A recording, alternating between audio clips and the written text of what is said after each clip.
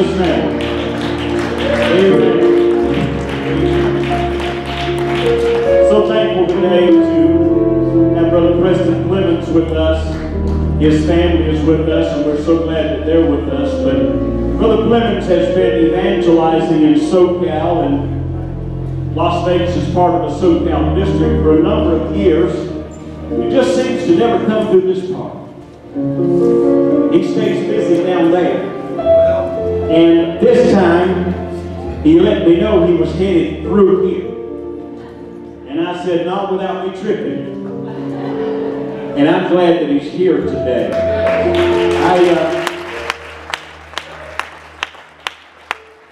Over the last 2 or 3 years, I would go to board meetings, and they talk about the Fresh Fire revival they've been having in Section 1 on Friday nights once a month, where a couple of hundred people in the last couple of years have received the Holy Ghost on Friday night services when churches just come together. When churches just come together, it's not in one place, but it's when churches come together for a Friday night service to reach the lost. And Brother Plemons has been spearheading a lot of that. And I would always get jealous because I was hearing about it. But I was never seeing that with him coming through here. Brother Plemons, we're glad you're at Praise Tabernacle today. God bless you. Come and take your liberty today.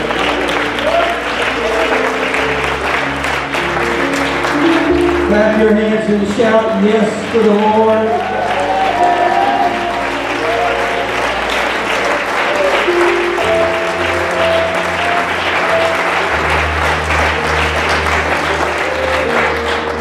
I came here thinking I was going to be in a new place where I wouldn't recognize anyone. There's Brother Danny Aber. Yep. I've known him for a long time. Then I looked out and I said, is that Brother Eastridge out there? Preached for him in New Mexico, known him a long time. And my good friend, Sister Hernandez, we love the Hernandez. Of course, my kids and my beautiful wife are here today. Are you ready for the Word? Yeah.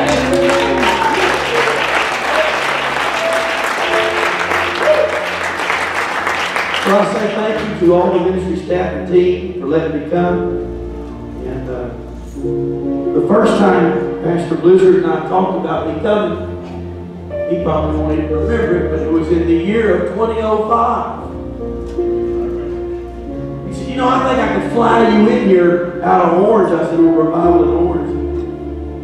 We kind of beat it around and everything to make it happen. So it only took me 11 years to get here. But I'm much older and wiser now. This will be your benefit. Amen. Praise God. But the message that I'm going to bring to you today, I'm so happy that he brought up Ignite the Fire, because the message that I bring to you today is a direct result of Ignite the Fire. As he mentioned, I've been preaching there. It's been going on. That meeting's been going on for almost 7 years now. And I had already preached a 16-week revival 4 times a week in that church. And so as you can imagine, I preached everything I know at least twice. Yeah. And so that Friday morning I had done the Ignite the Lord of the Harvest meeting, and I was sitting at a red light on my way to breakfast. And I said to the Lord, I said, you know, God, they're going to expect me to have something to say to them. And I'm out. It would be so good if you could give me a little inspiration. And sitting at that red light in Chula Vista, California, the Holy Ghost spoke to me and said, research red flags. Now that's an odd thing to tell me. Thank God for Google. And so when I got back to the trailer, I got my computer out and I began to take a journey. And what I discovered was that the first appearance of a red flag, it was actually a red streamer called a bought it. It was in 1602. And they would fly a long red streamer from the mast of their ship. And that long red streamer communicated a very distinct message. This is it. We are prepared to fight to the last man. We will never surrender. If you take this ship, we'll be out to the last man standing. I followed it through and I found out that it began to be hung out as a war cry of defiance from window shields and parapets and the tops of church buildings, and even at the Alamo. Santa Ana ran up a red flag at the top of the highest church to let the Alamo know there'd be no surrender. So I just come by tonight to wonder out your hearing if maybe we couldn't just declare this red flag Sunday. I don't know about you, but I'm ready to take down the white flag and surrender, put up the red flag and defiance and tell hell. Come on.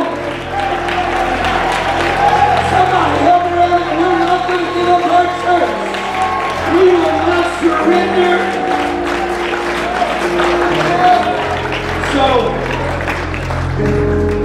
let's read a little scripture here. It always amazes me how people expect you to have a text when you preach. I mean, it is my first time here. I guess I better try to get this in. Acts chapter 12, verse 12 through 16. Acts chapter 12, verse 12 through 16. You know this story. It's very familiar to us apostolics. Peter was in prison.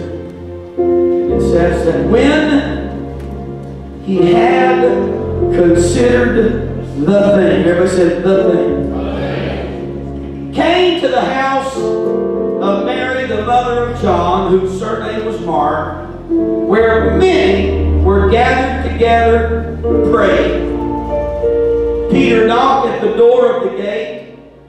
Damsel came to hearken named Rhoda, and when she knew Peter's voice, she opened not the gate for gladness, but ran in and told how Peter stood before the gate. And they said unto her, Thou art mad. But she constantly affirmed that it was even so. Then said they, Well, he's out there. It's his angel. But Peter continued knocking. Peter kept knocking. I'm just trying to get a little early start here. And when they had opened the door and saw him, they were astonished.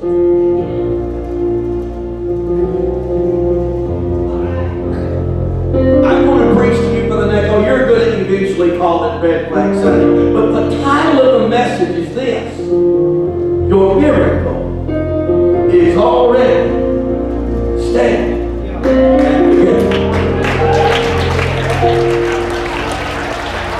And what we need is for somebody, put by anybody, to open.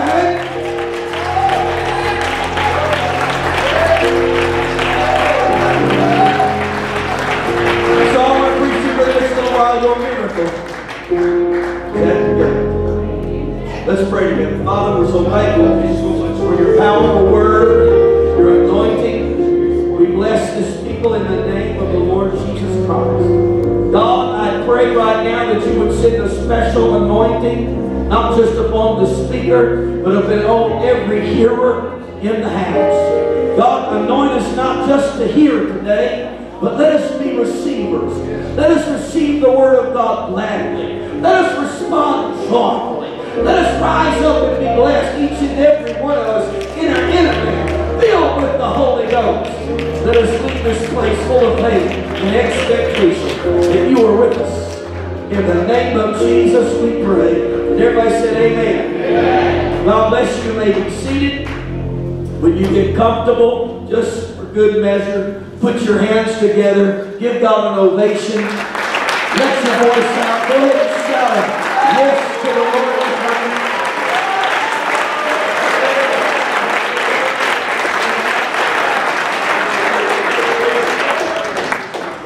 I want to be direct, but I don't want to be facetious. But I just want to say to you as an evangelist, I've been doing this for a very long time. And I know I don't look like it, but if I live till next week, I'll be 55. I'm feeling every day of it, to be honest with you. But at 55, God is still giving me first. Yes. This is my first time to preach for you. It's my first time to preach for Pastor Blizzard. But it's also my first Pentecostal revival service in the state of Nevada.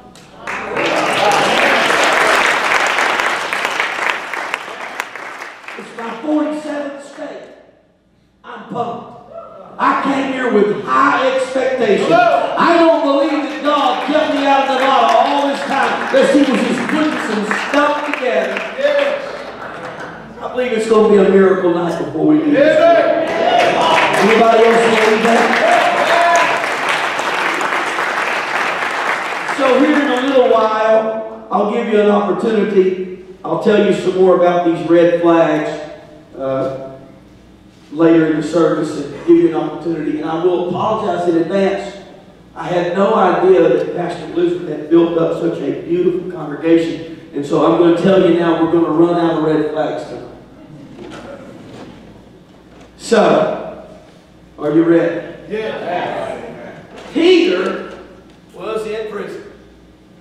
The Bible describes it quite intricately. He was not just in any old prison, but he was in a lower prison cell.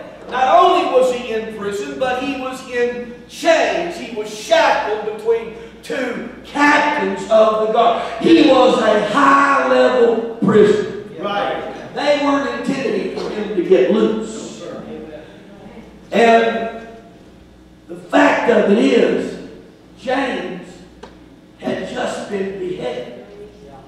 And Peter was not long for execution. As a matter of fact, I can tell you plainly that come sunrise, there was a very public execution on the books. He was about to lose his head. There was no governor stepping by the red phone to call in and give him a stay. There was no, somebody help me now, NAACP or BLM outside picketing asking for his release. There was nothing between him and the guillotines except the church. Yeah.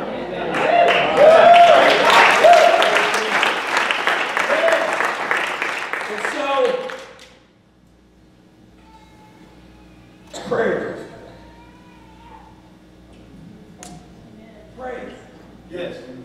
Can I tell you that if there's anything under attack in the good old USA today, it's good old-fashioned, knee-bending Christian prayer life. Yes. Listen, they've driven us out of the schoolhouse. They've kicked us out of the courthouse. They're quickly working to kick us out of the state house. But I wish somebody would go ahead and get with me tonight and just let them know it'll never happen here. Our prayer room is here to stay. We're not ever going to quit. If we're going to raise the red flag over any place in the church, it ought to be the prayer room.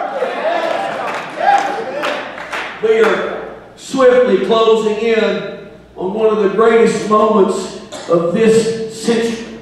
We are going to elect the next president of the United States, who is going to appeal or fill our court with at least 2 appointees. And you all know, if you know anything about politics, that's going to be a really big day. Yeah, right. So I don't know. I wouldn't begin to tell you who to vote for. I'm almost scared to even talk about it. Everybody here with handcuffs, are there? I'm not, listen to me carefully, I'm not being political tonight. In fact, here's what I really came to tell this church. I'm telling the Holy Ghost, The Holy Ghost was hard. I didn't have any choices about which sermon I was going to preach tonight. And I got some favorites I would like to have broken out. God's sitting here to tell you that this is a big time in the history of the United States of America. But He does not need the one God apostolic, tongue-talking, heaven-bound believers down at the picket line. He needs you down in the prayer room. You're not going to change the course of history at the picket line. You're going to change it in the prayer.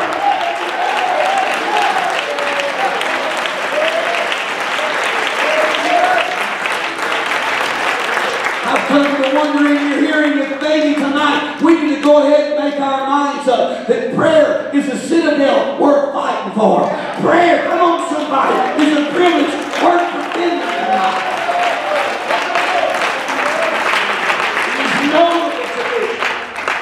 In our great country, we still celebrate a couple of birthdays that have long since passed.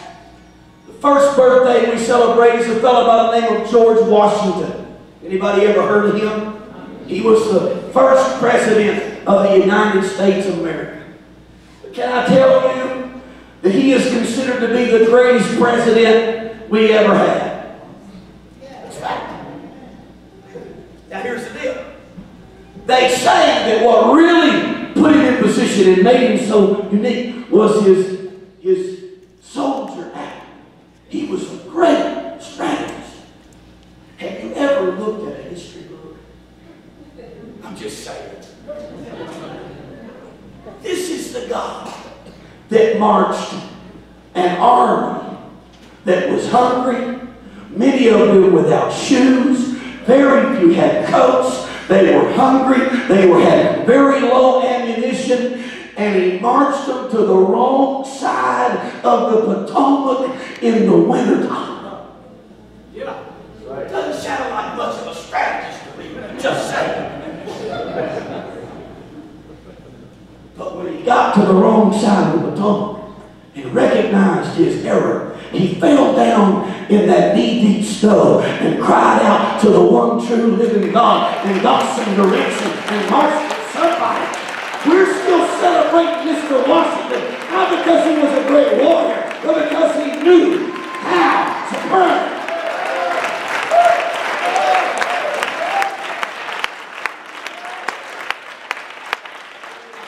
The other fellow we celebrate, Abraham Lincoln. They said he was the second greatest president. And they said that the reason we are still celebrating him is because he freed the slaves. Now, let me just go on record here and say that I'm all for what he did there. But that's not what put him in position to be the greatest president. Let me tell you what it was. When he saw the streets running red with the blood of countrymen, and he realized he had no answers, he had no way out. He called a prayer meeting, and out of that prayer meeting, he called the United States of America on a fast. And when the fast was over, somebody help me now, they lost their will. We're still celebrating Lincoln because he was a praying president. If you want to make America great again, find you a politician that'll at least go to the prayer room.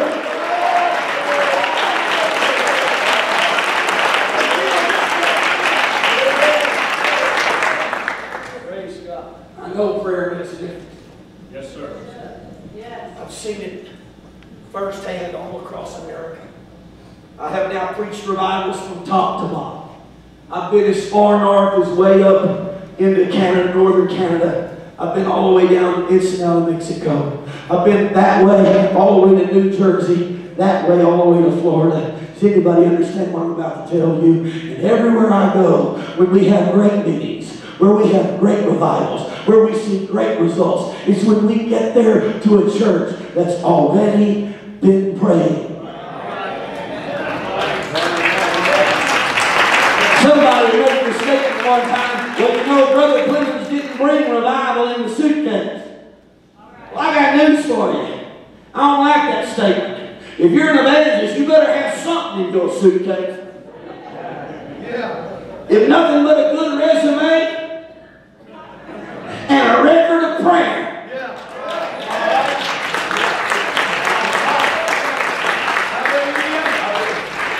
move on. This is my first time. I want y'all to invite me back. But see, I've seen too many miracles. All right. I've seen too many blinded eyes open, deaf ears unstopped. I saw God grow a man's knuckle back in front of my eyes one night. I saw a lady that came in with a withered limb on a walk, literally walked out with her hand hauled and no more walking stick. I'm just saying, me and Corey prayed a dead man back to life in Walmart one night. In fact, 3 of the greatest miracles of my ministry happened at Walmart. But I've seen doctors astonished. I've seen tumors disappear. I've seen cancer eradicated. All because somebody prayed. I've seen backslidden children reclaimed. I've seen kids come out of rehabs and wind up in homes. I've seen a guy that OD'd and was in the hospital at 2 a.m. and literally in the middle of my sermon, the Holy Ghost fell on him and he stood up talking in tongues in the middle of my sermon that afternoon. I'm just telling you, God has still got lots of power and He still wants to do the miraculous. But He needs somebody to get to the prayer room.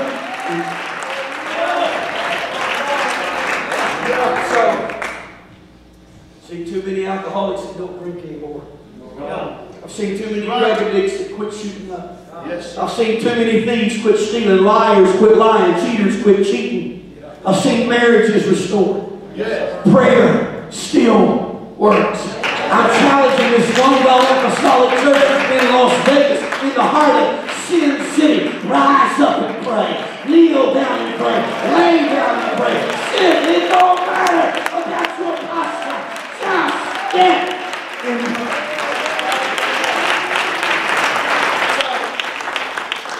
Brings me to my point, and I know you're happy to hear that.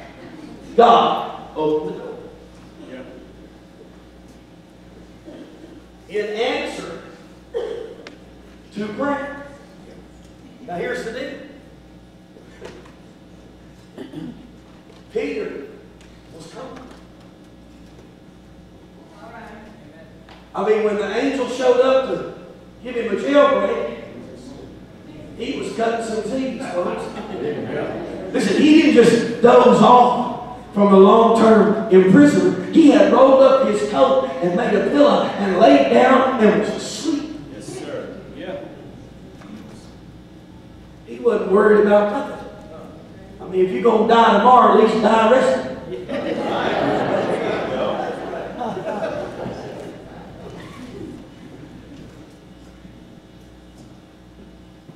So, it's prayer time. There's an elderly lady, Tucson, Arizona. I went to Tucson, Arizona probably 14 years ago. All Commerce Church. We had 167 souls provided. And when I walked into that building the first time, I was shocked, literally shocked, to see this old dead dog recliner. Does anybody know what I'm talking about? I mean, it wasn't pretty. It had been well worn. It looked ridiculous, to be quite honest with you. And it was sitting right in the middle of that beautiful opulent sanctuary. I mean, if you haven't been to that church, you don't understand what I'm talking about. The back wall is glass. You can see the mountains. I mean, it is the most majestic place. And here's this dead dog recliner sitting. And I'm going, who in the world rates that kind of position? Yeah. And then I watched as this little old grandmother, this little old white-haired, barely moved lady come in and sat in that recliner. Then I asked the question, and I got the information. She had a disease in her body that quite literally she suffered with continual pain 24 hours a day. She literally fought to get up and dress herself and get to that church house. And so the concession by the pastor was he gave her a chair that was comfortable to sit in. But can I tell you that that little old lady would fight her way into that service and get there maybe a little late, but she would get to that recliner and sit down. But when I gave my altar call and called the church for prayer, she would fight her way out of that chair. She would fight her way down to that altar, and she'd be one of the last ones to leave the prayer meeting. I'll never forget this as long as I live. Towards the close of that revival, she came down and grabbed my hand one night, Brother Abel. She said, young man, there's a little city I drive through about 14 miles up the road. They are in desperate need for a church. And she said, I just think that you might be the man. Amen. Well, I was pretty sure that wasn't my calling. Of course, I may have missed it. Maybe why I'm still evangelizing today. But I said to her, ma'am, I feel your burden and I understand your passion. I doubt very seriously if God's calling me to that little town. But I want you to know that you have no more reason to worry or carry such a heavy burden for that city. Because I know you and I know your works. And the Bible said, pray ye therefore the Lord of the harvest, that he might send forth laborers into the field. Can I tell some of you tonight, you're never going to be called to Pakistan. God's not going to send you. Somebody help me out of Russia. Come on, but he might send you to a prayer room to intercede for a city that God could send him in.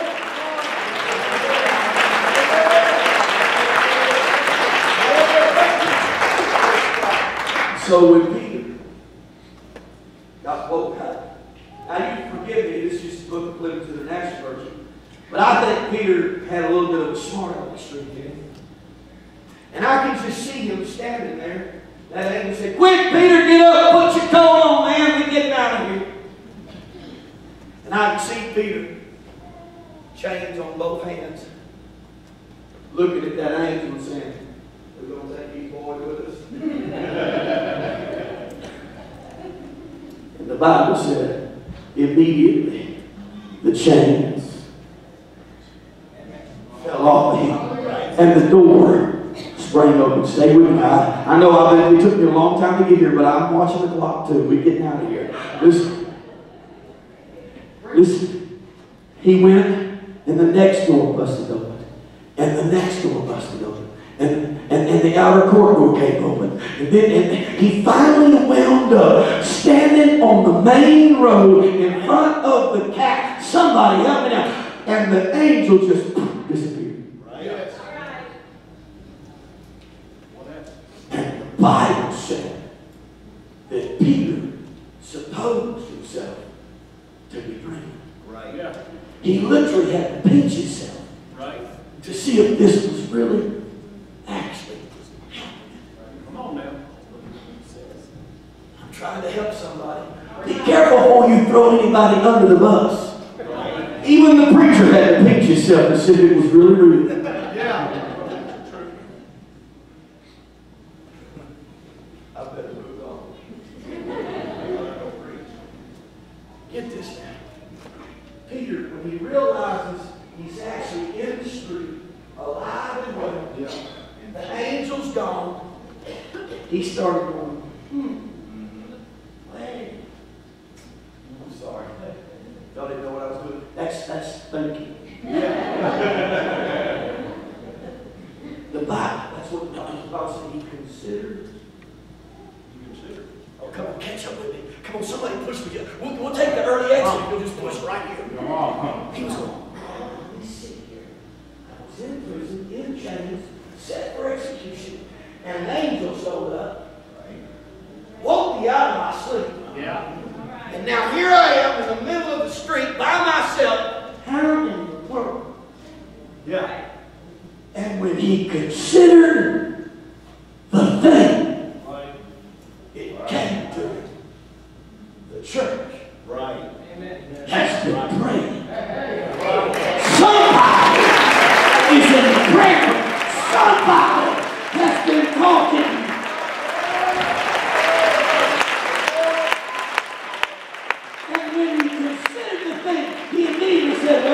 There's only one house in town big enough to have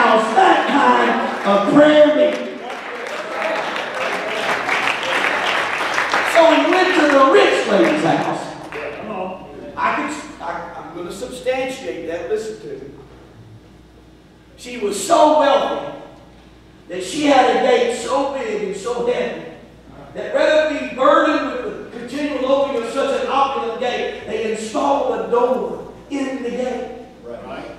Right. Oh, the little things. There's a door in the gate. She's so wealthy that she has a servant who has a singular purpose. Listen for the door. Right. Good job. And so Rhoda is tasked with listening. Yeah. Now, I don't know how long it took for Peter to lose his patience. I'm just saying, he was a typical one God apostolic preacher. Yeah. Right. Because by the time she got to the door, she didn't need a peephole to see who was out there. No, it's true. She recognized. Let me tell you what I think he was saying.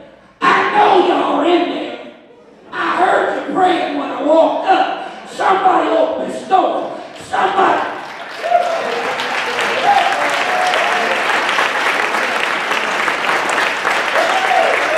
My Bible said, behold, the Lord standeth at the door, knocking, knocking, knocking. And if any man will open up unto him, he will come in.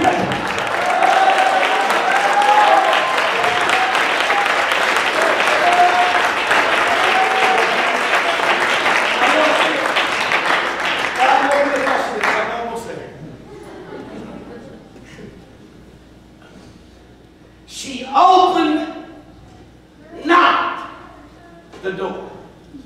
Now listen. For gladness. She got excited. She went in. Y'all know the type. Y'all probably got some here. She went into an absolute apostolic fit. He's a gate! He's a gate! He's a gate! Yeah, right? And they said, brother, calm down, girl. Settle yourself down here. Ain't no way. That's Peter. Oh, I can fix this. Come on, Praise. If you get this right here, we can just quit and go home. Creep on. Are you with me, Dad? Yeah. All right. Rhoda, you are mad. Right. Do you know the word mad literally means to lose one's sorts? The inability to reason rationally. All right. Girl, you have lost it. And she constantly affirmed. They had an argument for a little bit. They said, that ain't Peter. She said, yes, it is. Yeah, that's it. They said, there ain't no way. She said, oh, yes, he is. That is, I'm telling you right now, I've been around Peter a lot. I recognize his voice. I know his voice anyway. I heard him. And our first question is very basic and uniquely singular. Why didn't you just let him in? I mean, we saved so much drama. Are you with me now? But you see, gladness don't open the door. I like shouting as much as the next guy. Listen, if there's any lively foot stomping, owl-hunting, pew jumping worship in a church, I'm going to be up in the middle of it. Hey, but tonight I was singing with the choir. Did you see that? Hey, I do that everywhere I go. I tell my people all the time, you're looking for me, you're trying to find me, we in general conference, just come on down to the front row. Because that's where I'm going to be. You come to camp me, look on the front row. I actually paid a girl to get there early and set in a spot. And when church started, I'd go up and she'd go find her spot and I took that seat. Because I wanted to be up where it's at.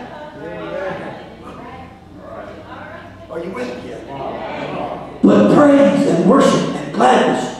You can shout till your hair falls down.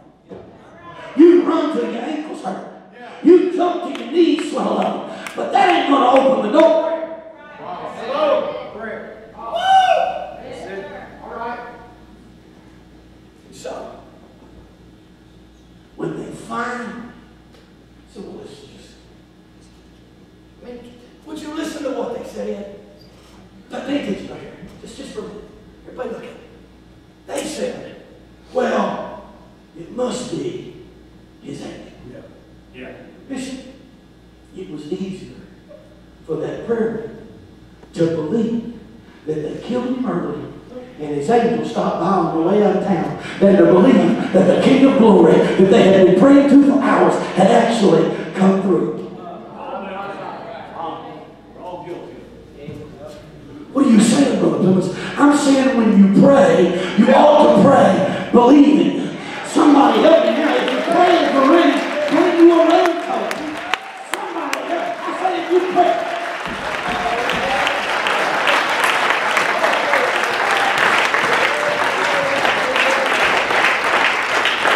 My message is simple and yet unique. Correct.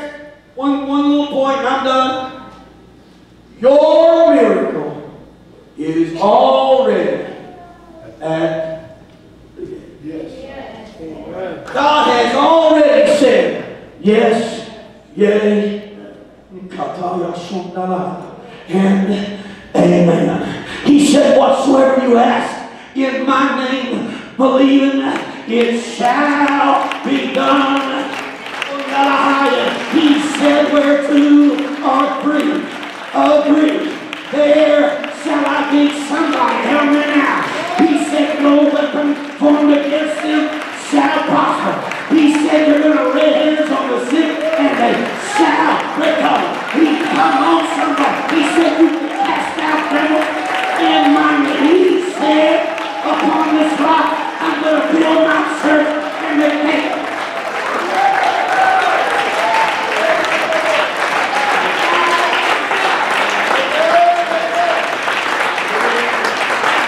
I believe the answer is here tonight. I believe that perhaps there's some marriages, some husbands and wives that have had a war room instead of a bedroom. God wants to reestablish your relationship and put some old junk behind you and give you a new day together. I believe that there's some folks here that's been struggling with some addictions and you lay them down on Sunday and pick them up on Monday. But God is here tonight to instruct you. He's telling hell, get out and stay out.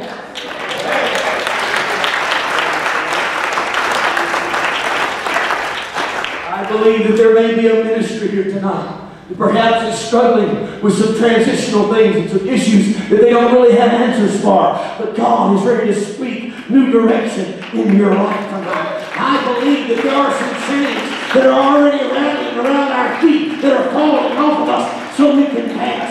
I believe tonight that your miracle is standing at the gate. If somebody would buy, anybody would just rise up and believe God tonight and expect.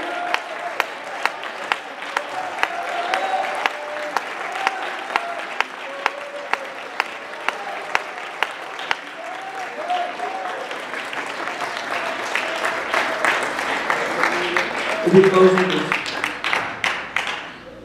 The writer, you get these words in Galatians 6. Let us not be weary. Yeah. You know, Brother David, Texas Bible College, if they taught me anything, is you got to pay attention to the details. Yes. Why would Paul, under the leadership and the anointing of the supernatural power from God, write to the Galatian church, don't be weary in well-doing? Evidently, there was some well-doing being done. Yeah. Right. Oh, see, y'all. Come on. I have no idea what I'm going to tell you now. I doubt that there's anybody under the sound of my voice that's gone hungry this week. You're all dressed quite nice. Yes. I saw your parking lot. All right. We're not riding wagons and horses anymore. We're driving shiny new cars. We're living in houses where we walk in there and go from heat to air conditioner with one swipe. Oh, somebody. We hear some of the greatest preaching week after week, service after service. Somebody help me now. We have greater preachers, greater pastors, greater mission, more miracles, more. Hey, we are doing better than. They sent me an email this week from Plemons. We are moving into a building that just a few years ago, the construction cost was $17 million. And oh, by the way, the first 12 or 13 months that we own the place, we're going to make $100,000 a month. Yeah. Only God can do that.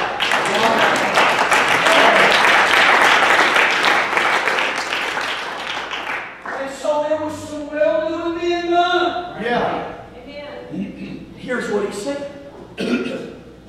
For in due season we shall reap. The word due, it literally means personal possession. It means me, my, and mine. He said, when it's your turn, when it's your day, come on, when it's your night, get those red flags ready. I want to release it up here.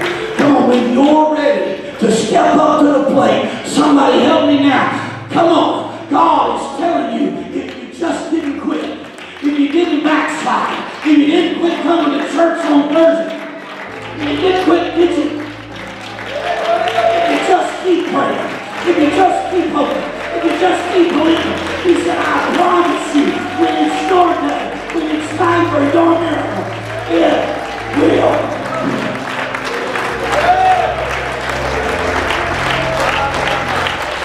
Stand, I'm going. So God gave me this red flag call. I immediately went to the next church, preached it. That's what us preachers do. We get a new sermon. We think it's for everywhere, everybody. That's happening. Yeah, that's true. I preached that message at Ignite the Fire. 4 pastors there walked up and said, "You don't mind me preaching American subject." I said, "You'll be email you the notes. At least get it right. No sense you having to work twice." So I was preaching this message in Utah. There were 2 little ladies there, 80 years old. Been living for God since they were in their late 40s.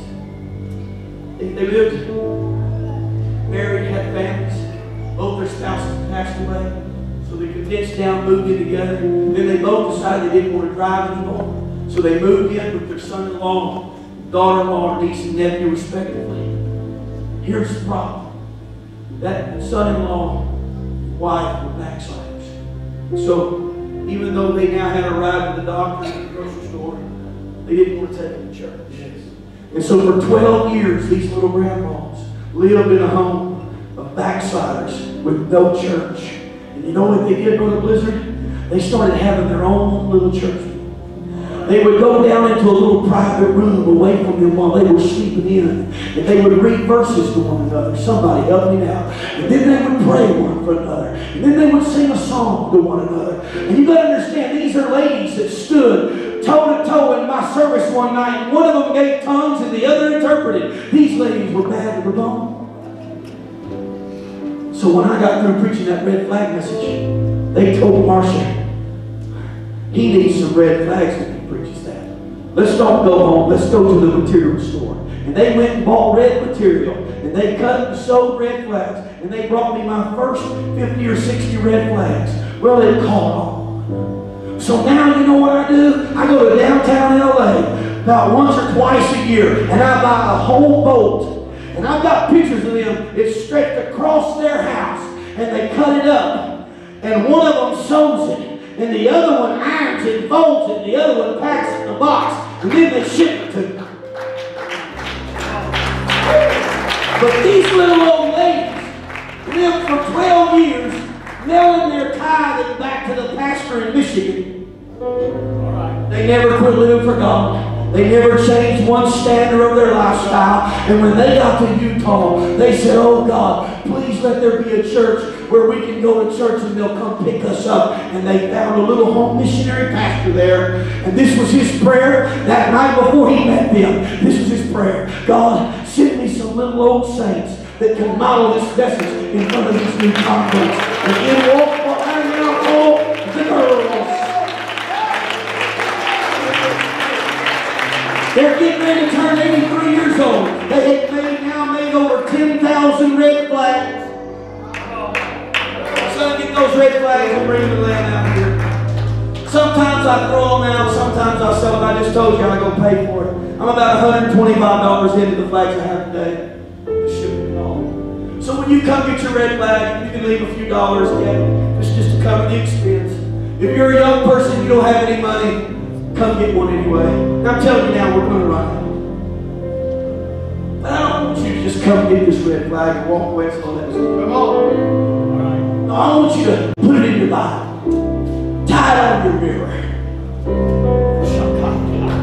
Take it to school and put it in your locker. And when somebody says, what's that red flag mean? That means I'm a one God. Tongue talk.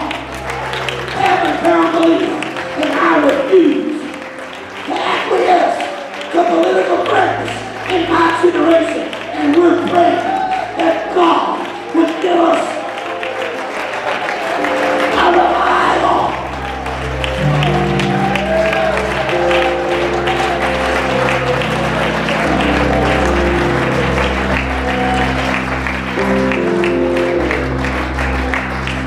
So we need the Holy Ghost. He's pouring now. There's no reason for you to leave here without the Holy Ghost.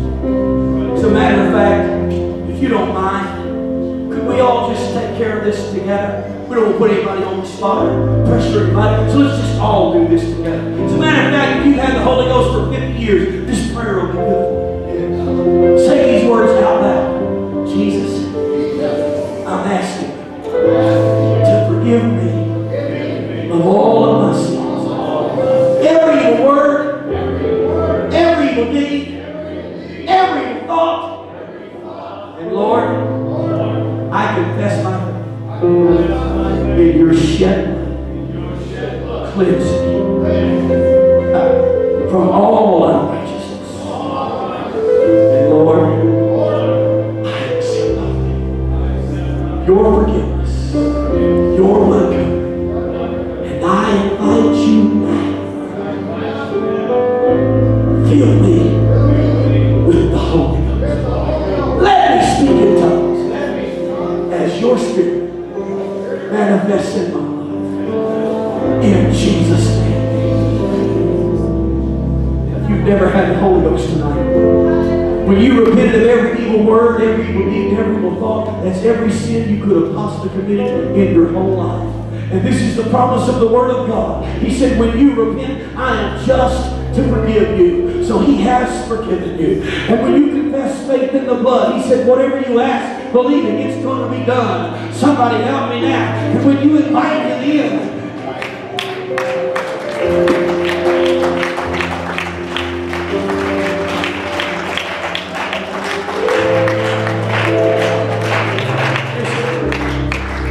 Jesus, He will not force Himself on anybody. But He said, if you will open up your internet, open up your understanding, open up your emotional doors, and say, Lord, come in. He said, I will come into you. So tonight, before you leave this room, if you'll lift your hands and magnify God in an honest and pure heart, God will fill you, baptize you with the Holy Ghost. If you're here tonight, you've got issues, calamities you have no fix for. I can tell you right now, I don't have any answers, but I do know how to pray. So the altar's open now as this praise team ushers us back into the presence of God. If you would come down here right now, I'm hoping that these young people really lead the charge. Listen, nobody's under attack like the teenagers and the young people of our churches. The world's trying to take them out younger and younger and younger. I mean, we used to fight for our teenagers. Now we're fighting for our 9-year-olds. That's it. I know you're not going to stand back there and watch them pray. Let's all come. In fact, I just think we could turn this whole area right here into one big prayer room.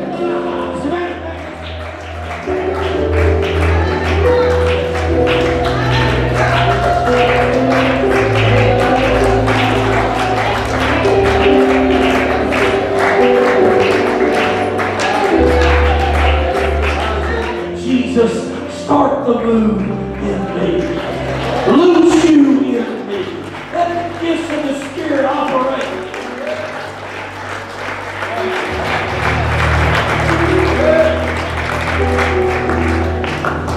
Close and come.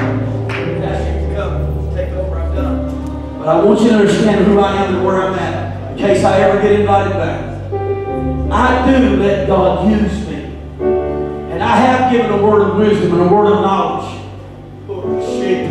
a word of prophecy. I have been used to bring about miraculous healings and divine interventions. But I want you to know something. I don't operate in the gifts. The gift operates in me. And whatever He says, whatever He does, is for His glory. So for anybody that got the Holy Ghost tonight, Jesus can be Holy.